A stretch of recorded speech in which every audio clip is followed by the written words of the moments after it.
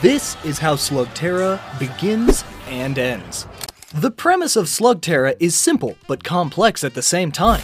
That's why they released 6 seasons. The main point of inflection arises at the crossroads of 2 separate worlds that coexist on our planet. On one hand, the surface, and on the other, Slugterra, the underground world that exists beneath the world we know. There is a series of caves and caverns where intelligent life thrives, that had never mixed with life on the surface. The oldest beings of the civilization under the caves are the elemental slugs. At first, there were only 5: water, fire, wind, earth, and energy. From them, a multitude of sub-races and variations emerge. But if something happens to an elemental, their entire species suffers. If an elemental dies or is consumed by darkness, it would break the balance of the universe and have unimaginable consequences. Now, let's forget everything I just said, because now we are going to explain how the story of Slugterra really began in the first place. Our story begins in China with a young archer named Yang, who lived under the regime of a tyrannical emperor, who created chaos in the lives of civilians. Yang rebelled against the ruler, but was soon defeated and believed to be dead, as he fell from the cliff into the land of darkness. However, he was not dead, as he was carried away by the current of a river that led him into a cavern in Slugterra, which he then later named Springflower Cavern. There, he began to attract people from his village to escape from the emperor so they could live in peace. At the same time, Yang also met other beings native to the underground of Slugterra, including the slugs who, when subjected to high speeds, could transform into their sub-element.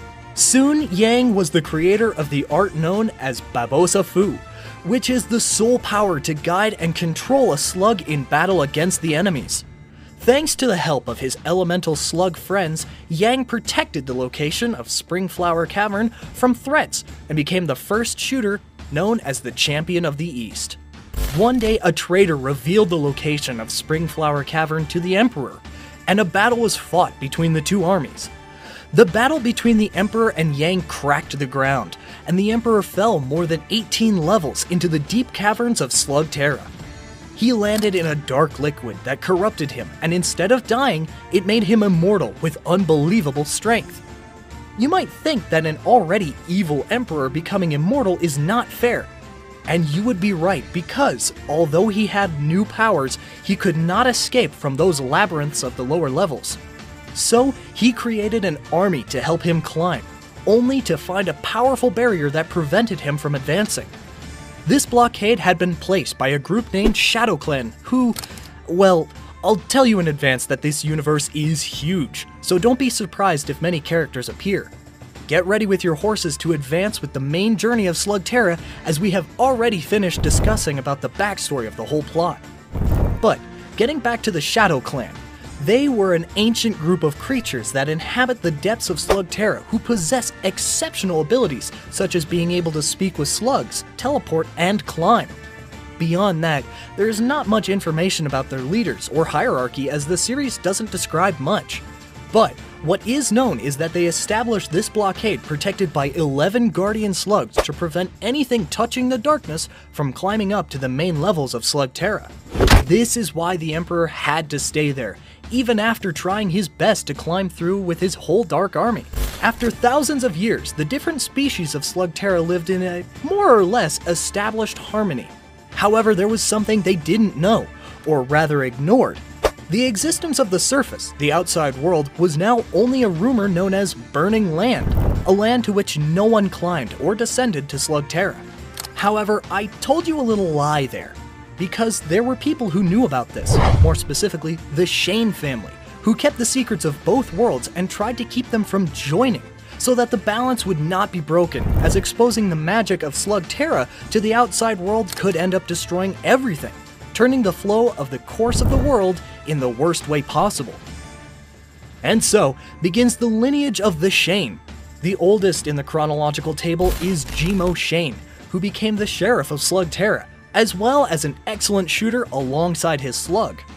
He left a guide, a kind of family relic that gave instructions and advice on how to go up and down from Slugterra to the outside world for his future family descendant. We're going to fast forward 1,970 years after the Emperor was sealed in the depths. After that amount of time, we meet Thaddeus Black, son of a vendor who sold products to enhance the slugs from their real form. One day, a man named Vigo Dare comes and engages into a duel with Thaddeus' father, and soon ends up defeating him. Thaddeus refuses to help his father because of the abuse and trauma he received from him. As a result, he is abandoned and captured by Vigo Dare, who takes him to work in the mines. After years pass, Black obtains his first weapon with a slug, and begins to work for Vigo Dare as a thief, learning to fend for himself. However, one day he is intercepted by Jimo Shane and spends 6 months in prison, which ruins his relationship with Vigo Dare. But as we know, time passes, and he meets William Shane, son of Jimo Shane, with whom he establishes a rivalry, as they were both excellent shooters. Both are also trained by the Invincible Master, a woman who was the best shooter of all. According to the Master, Thaddeus had a lot of hatred in his heart, so she refused to teach him. As for Will, he would grow up to become the next champion of Slugterra, establishing a relationship of mutual trust with his elemental slugs. However, the James family were like a type of police force in Slugterra, and Will ends up creating many enemies due to the arrests he must make, including a young boy named Twist, who grew up filled with hatred towards the Shane lineage. Speaking of Will Shane's real family, Will actually had a young son named Eli Shane, who lived on the surface and whom he visited from time to time. This will be more important later, but for now, I have to tell you something. Thaddeus and William had another confrontation in which Will convinces Thaddeus' slugs to abandon him, and they all do. Thaddeus becomes enraged and promises to find a way to forcefully use them again in his favor. Soon, he somehow makes his way to enter the caverns where you meet the Scourges, and possibly the Emperor. They gave him the dark water that corrupts the slugs and turns them evil in exchange for a favor. And that favor is taking one of their own Devil Diabolos Nachos with his corrupted slug to the higher levels. Black finally defeats William before falling into the vortex where William would disappear. William sends his main slug, Burpy, to find his son and bring him to Slugterra when he turns 15. But it seems risky to bring his son to a land full of dangers when he's still a kid. But, well, for bad parents, there are many other characters in other series, although we're not going to get into that topic yet. On the other hand, thanks to what was discovered in the confrontation between Black and William, the Emperor understands the potential of the corrupted slugs and creates a weapon to use them. With them, he breaks the blockade that held him back, easily taking control of the East. He also takes one of the Guardian Slugs, a healer named Slug Doc, and transforms her into Goon Dosh, her corrupted version that was created after the transformation. Meanwhile, while all of this is happening, a Yang heir was ready to take his place. Remember Yang? The one who had fought against the Emperor over 1,970 years ago? This is Junji, the next protector of the Spring Flower Cave. The problem is that when he faces the Emperor, he is defeated and possessed by Goon Dosh. So now he is controlled by a slug, and on top of that, to terrorize Spring Flower Cave, all of this without people knowing. And they simply believe that he had changed. Remember this, because later on it will become relevant. Can someone tell me what Black is doing? Well, he continues to create corrupted slugs and take control of other areas of Slugterra, causing everyone to fear him. He takes over the mines of the railway system, which he converts into the Slug Express Metro, and also gets involved in shooting sports to cheat.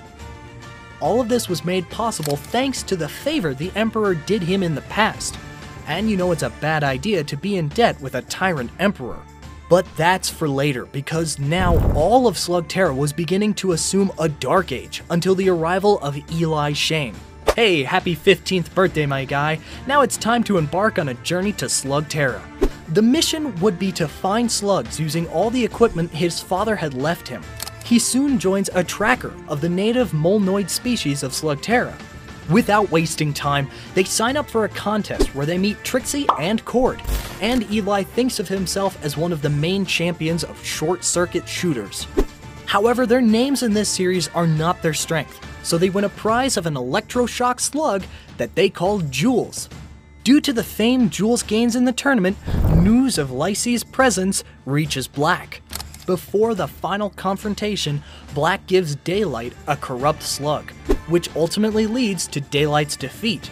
However, Trixie and Cord decide to join him, and this small team is formed. Later, due to the strange type of trade they have in Slugterra, they exchange Jules for some products, but they later regret it and go back for him.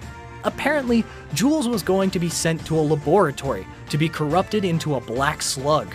Speaking of Black, he appears and offers the protagonist to join his side, but he refuses, and a fight ensues. They barely manage to escape, as Burpy creates a powerful wall of fire, but Eli's launcher gets damaged in the process. Over time, the team faces the Hula Gang, led by Black, who is terrorizing a village. Eli's launcher is burned, so they visit Red Hook, an old colleague of William, who gives them a new launcher. They finally defeat the entire gang and obtain a healing slug that can cure corruption. Convenient, but let's give this series a point for following the trail of another slug. They arrive at a region known as the Cavern, where they discover that slugs were being corrupted through the dark water.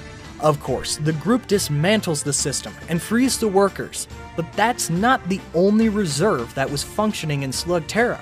It would be logical since there is a dark water well in the center of the town that is horribly affecting the Fandango slug race, who, with their great energy, are capable of reversing the effect of corruption, just like the slugs. Healers like ours delve into the cave where they encounter the Shadow Clan and manage to reach the heart of the origin of the dark water in the area. Eli pulls out her healing slug to repair the damage to restore the ecosystem. Soon after, they have a confrontation with a strange group of zombies. I told them that it was full of creatures, and they meet Mr. Saturday, who works for Black. And after a short while, they obtain the Enigma Slug, which, as the name suggests, is a complete mystery. So they better wait and see. Oh, I forgot to mention one more thing. The primary mode of transportation in Slugterra is creatures called Mega Beasts, which the individuals of the race construct. So far, everything is good with that, right? Well, it turns out that Black had been meddling in the entire construction process, trying to corrupt the Mega Beasts and dominate transportation in Slugterra. But the protagonists ruin his plans, and not only that, but the group also attacks a refinery owned by Black, which, along with other acts, caused them to be wanted throughout Slugterra, even with their faces on posters. Due to the manhunt, the city authorities use any excuse to imprison people, and soon they are locked up for spitting on the floor. Of course, Eli turns to Mario Bravado, a former slug shooting champion, for help, and with his aid, they soon escape. While the group is on the run, they encounter a new ally, Twist, whom William Shane had imprisoned when they were young. Twist pretends to join the group and help the protagonists, but in reality, he works for Black. Twist suggests that the group rob a train, and they succeeded, resting in a hideout that belonged to Eli's father. Finally, Twist betrays them and tries to ambush them, but it doesn't end well for him. Black gets fed up and fires the subordinate he brought from the lower caves, called El Diabolos Nachos, which was a bad decision that would cause him problems with the Emperor. In any case, our protagonists come out more or less unscathed from this confrontation. But the story doesn't end there. They are attacked again by the Hula Gang, and during their battle, they crack the cave, causing a bunch of Yetis to emerge. I told you, there were all kinds of creatures in this place, even Yetis. Shortly after, they meet a girl named Dana, who is the daughter of an old friend of Will Shane named Tom. Tom was Will's friend, until he found out that Will had a relationship with the Shadow Clan, and he challenged Will, but was clearly defeated. Dana wants her share of the treasure, but nobody in the group knows exactly what it is. They find a box full of accessories and artifacts from Eli Shane that were given to him by the Shadow Clan. Meanwhile, the Shadow Clan appears and realizes that Eli is Will's son. So, they leave him a device while Dana takes one as well. They also remember that Jimo Shane had written a diary explaining many things about the workings of the underground as well as his life and descent into the surface world. The diary ended up in the hands of a group of hikers who wanted to go to the surface. Dana then takes the diary and escapes with it, telling her friends about the surface world. The protagonist knows he needs to improve, so he trains with the Invincible Master and Twist. Just then, Black arrives and defeats the Master, but before she dies, she gives her weapons to Eli. He fuses an attack between two slugs, creating a powerful discharge that forces Black to repeat for the first time in history. Dana decides to break into Black's lair and steal his launcher, but she almost dies until Eli saves her. As thanks, she returns the Shadow Clan device to him, but he insists she keep it. They discover that the devices are a shadow abductor, which allows communication with the Shadow Clan, and a teleporter. Excited about the power of the slug fusion, they try it again and seek help from Red Hook, who tells them they could do it. To dominate, using the energy from the Vitalis crystal, an apparently extinct crystal that they managed to find in a landfill. But let's go back to the deep caves where the Scourge lives. It turns out that the Shadow Clan appears again and gives them another teleportation device to travel to the other side of the seal and help the Guardian Slugs who are constantly being harassed. The group passes through, but they are captured by the enemies. When they escape, they realize that the healing slug that was delayed is one of those Guardians, so she stays to help keep the portal closed. They remember the fusion shot and discover that it doesn't always work, thanks to the Shadow Clan, who have appeared to tell them to lower their emotions and not use the fusion shot as if it were the easiest thing in the world, as it harms the slugs. With Enigma's help, they discover that for the special shot to work, the slugs must get along and be compatible. With this knowledge, they try again to generate a shot so powerful that it destroys the entire slug express train controlled by Black. Going back to Burpy, the main slug, she is sick, so the group loses a duel against one of Black's leaders. To cure her, they travel to the Well of Light where, coincidentally, the Shadow Clan appears again and reveals that the power of the slugs is weakened because contact with the evil slugs makes them sick. In any case, they manage to cure Burpy and some of Black's slugs who had abandoned him. Speaking of Black, he was running out of slugs and energy, so he was captured by the authorities and was going to be transferred to a maximum security prison. The group escorts the police caravan and faces all of Black's men who were coming to free their leader, but they finally managed to put him in jail. Or so they thought, because then 4 people appear and Black goes with them, not before revealing to Eli that he was the one who killed his father, Will. As usual, Black attacks to capture small, nearby slugs and turn them evil, so our protagonist must stop him by any means necessary. Everything is becoming absolute chaos as Black is absolutely flawless and has taken over a large part of Slugterra in a short time with the help of the Flagellants, whom Eli and the rest must defeat one by one. However, they cannot defeat the power of Black, so they turn to the Red Hook once again, only to discover that he has been captured. So they infiltrate and rescue him and Garfio, who gives him an accelerator for his launcher, which makes the attacks of the slugs much more powerful. Unfortunately, not all battles are victories, as Black is building a portal to the deep caverns and it is almost complete. Upon learning this, the group returns to fight against their rivals' forces. Now, with the help of the Shadow Clan and thanks to the slugs, they manage to defeat Black and renew the seal that keeps the place hermetically sealed. Although everything seemed to be over, Eli does not want to leave and decides to stay in Slugterra. Without Black, all the other criminals in the region are trying to dispute the throne, and there is one in particular that stands out. Junji, from the champion of the East lineage, who had been possessed by Goondosh before. He returns and corrupts Eli. With Eli corrupted, it seems they have to run and save themselves. But then the healing slug appears, and with help from Burpy, they manage to defeat Goondosh.